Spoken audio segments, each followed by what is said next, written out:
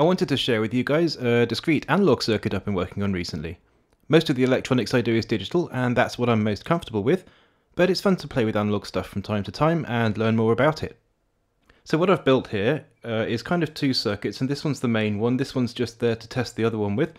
This one over here is a power supply control circuit with soft power buttons for on and off, and a current limiting feature.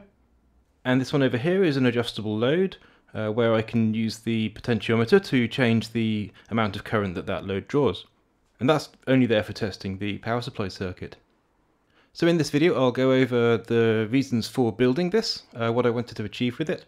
I'll show you what it does, and I'll talk through the circuit diagram explaining how it does it. So let's see this in action then. I've got a multimeter here that's set to amps mode, and that's measuring the amount of current that's being drawn by the adjustable load over here.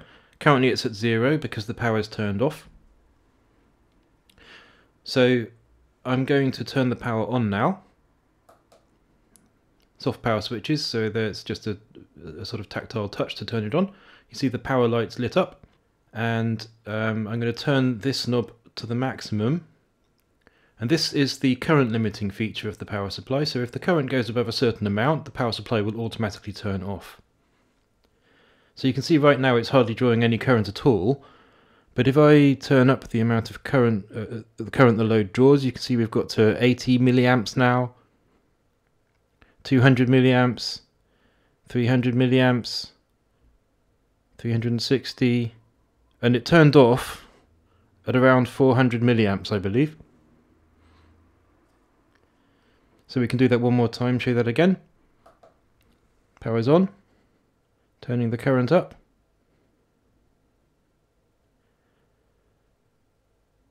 We've got 330 milliamps, 400, and it's turned off.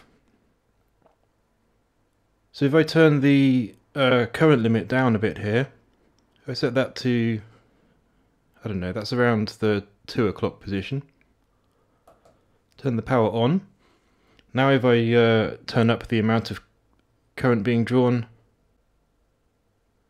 80 milliamps, 140, just shy of 200 milliamps. That one turned off. What I'm going to do is turn that on with the current limit turned up a little bit more. If I adjust this current to a level that I'm comfortable with, oops, wrong way. If I set this to draw 200 milliamps,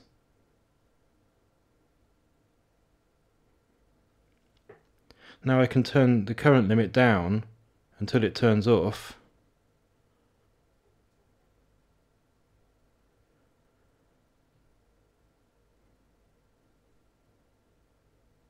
Which was just there. Now I should find it cuts the power if it gets to about 200 milliamps. There we go. So that's what this circuit does. It's a soft power supply with a current limiting feature, which automatically cuts the power if the current drawn goes above that limit. So let's have a look at the schematic. This area on the left here is essentially a simple soft power circuit. The MOSFET is what is primarily switching the power on and off. There's a resistor which is pulling its gate high. It's a p-channel MOSFET, so it conducts when the gate is low. The resistor pulls it high by default, unless I push the on button, in which case the gate gets pulled low and the MOSFET starts conducting. The output of that MOSFET, it then goes through a resistor and the LED to light up the LED, and then I have a second MOSFET in series with that. It's another p-channel MOSFET, but its source and drain are in the opposite direction here, and its gate is permanently wired to the ground rail. It's a fairly standard way to use a MOSFET to achieve a zero voltage diode in this kind of polarity protection circuit. Its purpose here isn't exactly polarity protection. The reason for it is that when I have a load connected which has capacitance, what tended to happen was the circuit here would try to turn off, but the capacitors in the load circuit would then feed voltage back down the power rails and into this circuit and turn it back on again. And I put the second MOSFET in here to protect against that, and it sort of prevents that voltage from coming back in. So after the two MOSFETs there, we have a switched power rail which we can pass through to the load circuit, but before we do, we're going to pass it through a 1 ohm shunt here, and the purpose of this is that whatever current the load circuit is drawing, it will cause a voltage drop across the 1 ohm shunt. So if I can then compare the voltage on either side of the 1 ohm shunt, I can work out how much current is flowing. This is a very standard technique. This is how most ammeters work, I believe. So on the source side of the 1 ohm shunt, I have a simple voltage divider. I think this is about a 50% divider. The exact value doesn't matter too much, but I want it to be roughly halfway through the power rails. And on the far side of the shunt, on the load side of the shunt, I have another voltage divider using a potentiometer to vary the division ratio. And these both feed into an op-amp. And the op-amp will basically function as a comparator here. It will compare these two voltages and its output will go high or low as a result.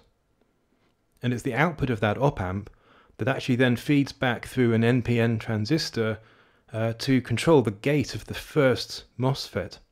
So if you recall, this first MOSFET will be on so long as its gate is held low and there's a pull-up resistor pulling it high. When I push the button pulls it low. But once the circuit's already on, so long as the amount of current drawn isn't more than the amount that was configured, the op-amp will have a high output, and this will then turn on this NPN transistor down here. It will cause a current to flow through the base of the NPN transistor, which will then allow another current to flow from its collector to its emitter and pull that MOSFET's gate to ground. In terms of practical details, the 1 ohm current shunt is actually implemented using 4 1 ohm resistors here. That's because I'm using quarter watt resistors and I wanted to make sure I wasn't going to be pulling too much power over them. So I've rigged these 1 ohm resistors up as 2 parallel pairs. Each parallel pair is essentially a half ohm resistor overall with a half watt total power dissipation capacity.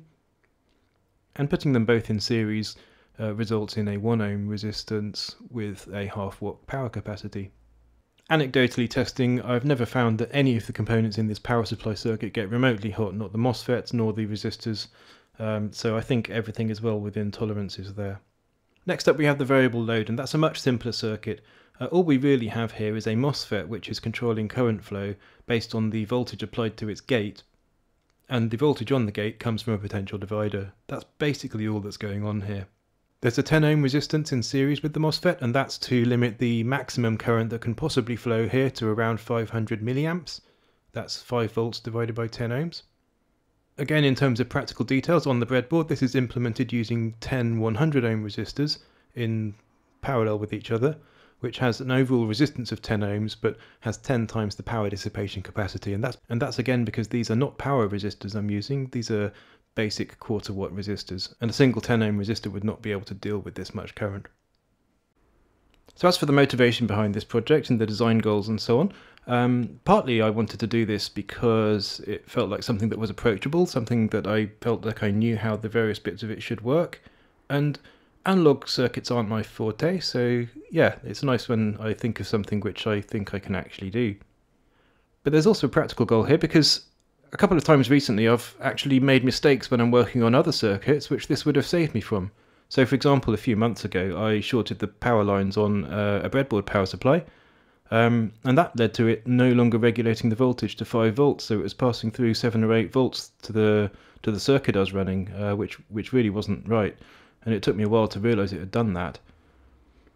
On another occasion, I put my EEPROM in the circuit backwards, which obviously started drawing a lot of current, got very hot and smelly. Luckily I smelled it and turned off the power before anything went badly wrong. I also plugged my ARM breakout board's power in backwards on one occasion, so that immediately shorted through the ARM chip. So there's another kind of thing I want to avoid. And just in general, when I'm messing around with circuits, I might accidentally put something in the wrong place and it might start drawing a lot of current, and I'd like to cut the power before it does any damage. A lot of people are interested in reverse voltage protection circuits, and that solves some of these problems, like the one with the ARM breakout board, for example, would have been fine if I'd put the right kind of protection on that board itself. But that doesn't solve all of these issues, and I kind of figured that for me the best way to do reverse voltage protection is probably just to put a diode across the power rails, and then rely on something like this to cut the power if that diode ever ends up drawing all the current. So just to demonstrate one of those use cases, for example, this is currently configured to the same kind of 200 milliamp limit that I set up just now, and if I turn it on, the load's drawing, what, 80 milliamps there. And if I short across the power rails, as if I was messing around with the circuit and doing something wrong, you can see immediately the power got turned off there before any significant current was drawn.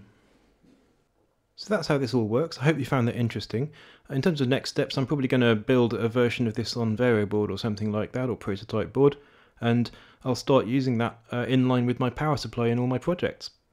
If you guys are interested, I could also do a walkthrough building this up from scratch. just so that you guys can see how that's done. And I'd also love to hear any feedback about, whether you like this sort of thing, and also whether I've made any mistakes here, because as I said, analog electronics is not my forte, and I'm really happy to learn when I'm making mistakes. Hopefully that's what we're all here for.